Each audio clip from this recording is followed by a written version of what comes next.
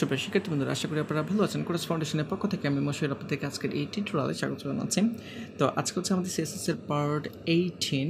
ওকে, তো আজকে আমরা সিএসএস এর ম্যাক্স উইথ প্রপার্টি নিয়ে কাজ করব।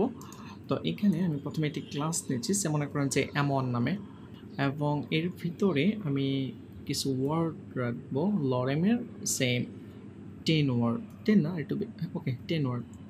ওকে, ঠিক আছে। তারপর এই ঠিক নিচে আরেকটি ডিপ নিচ্ছি, সেটা হচ্ছে M2 নামে। ফর এক্সাম্পল ট্যাব প্রেস করতেছি, ইন্টার দিচ্ছি, এখানেও মনে করেন যে লরেমের আমি 10 ওয়ার্ড নিচ্ছি। ওকে, ট্যাব প্রেস করতেছি। তারপরে দেখতে পাচ্ছেন যে দুইটি সেন্টেন্স এখানে চলে আসছে। এখন আমরা সিএসএসে যাব। সিএসএস যাওয়ার পর আমরা একটু স্টাইল করবো এটাকে। এমন ক্লাসটিকে আমি ধরতেছি, ধরার পর সিলেক্ট করার পর দেন হচ্ছে টেক্সট লাইন সেন্টার নিয়ে আসবো না। আমরা প্রথমে একটি বর্ডার দিই। বর্ডার সে 3 পিক্সেল, দেন হচ্ছে সলিড, দেন হচ্ছে হ্যাশ সে ব্ল্যাক কালারই দিচ্ছে। ওকে, তারপর এই ঠিক নিচে যে M2 রয়েছে, ওই M2কেও আমরা সিলেক্ট করে বর্ডার দিব। বর্ডার দেন হচ্ছে 3 পিক্সেল, দেন সলিড, দেন এখানে মনে করেন যে গ্রিন কালার দিচ্ছে। ওকে, আশা করি আপনারা বুঝতে পেরেছেন। তারপর এখানে একদমই পাশাপাশি চলে আসছে, আমি একটু ব্রেক দিব এখানে, ঠিক আছে? মাঝখানে আমি একটু ব্রেক দিচ্ছি, তাহলে আপনাদের বুঝতে সুবিধা হবে। ওকে, আর এগুলো আমি একটু ঠিকঠাক মতো অ্যালাইনমেন্ট করে নিচ্ছি, তাহলে হয়তো আপনাদের কনসেপ্ট ক্লিয়ার হয়ে যাবে, দেখতে অসুবিধা হবে। তো ব্রেক দেওয়ার কারণে এখানে দেখতে পাচ্ছেন যে গ্যাপ তৈরি হয়ে গিয়েছে। তো আমরা যেটা করতে যাচ্ছি সেটা হচ্ছে স্পেসিফিক একটা উইথ সেট করবো আমরা M1 এবং M2। বর্তমানে এটা 100% রয়েছে, এখানে 0, এই পর্যন্ত হচ্ছে 100%। ওকে, তো এখানে আমি একটি উইথ দিচ্ছি, সে মনে করেন যে 400 পিক্সেল। ওকে, দেখতে পাচ্ছেন যে ছোট হয়ে গিয়েছে। M2 এখানেও আমরা উইথ দিব।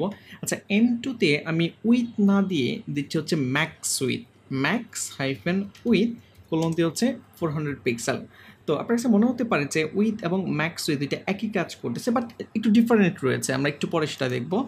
তো আরেকটা কাজ করব আমরা এখানে, সিএসএসের আরেকটি প্রপার্টি ইউজ করব। আমরা জানি যে কোনো একটা এরিয়ার যদি আপনি স্পেসিফিক উইথ পিক্সেলে সেট করে দেন বা পার্সেন্টেজে সেট করে দেন, পার্সেন্টেজ যদি সেট করেন এবং সেটা যদি 100%-এর নিচে হয়, তাহলে যদি আমরা মার্জিন অটো করি, তাহলে ডানে বামে জায়গা ছেড়ে দিয়ে সে মাঝখানে চলে আসবে।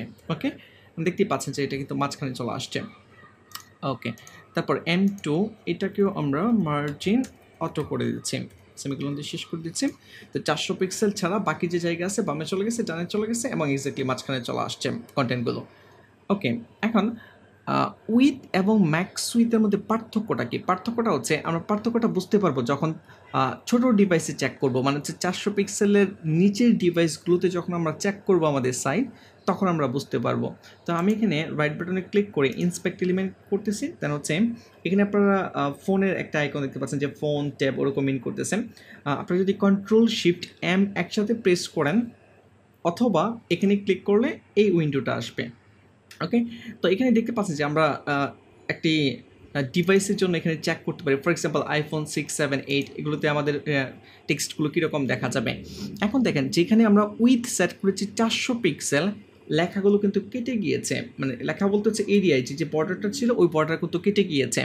বাট যেটাতে আমরা ম্যাক্স উইথ ইউজ করেছি সেখানে কিন্তু কোনো কিছুই কাটা নাই, পারফেক্টলি কিন্তু সেট হয়ে আছে। এবং আপনি যদি আরও ছোটো ডিভাইসের ক্ষেত্রে চেক করেন, সে আমি 375-এর পরিবর্তে এখানে 300 লিখতেছি, এবং যদি ইন্টার দিই, দেখতে পাচ্ছেন এখানে কিন্তু কোনো প্রবলেম নেই, এটা স্ক্রিনের উইথ অনুযায়ী কিন্তু সেট হয়ে যাচ্ছে।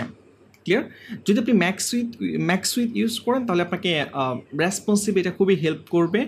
ছোটো ডিভাইস বড় ডিভাইস যেখানেই হোক না কেন, পারফেক্টলি আপনার কন্টেন্টগুলো শো করবে। তো আশা করি আপনারা উইথ এবং ম্যাক্স উইথের ডিফারেন্সটা বুঝতে পেরেছেন।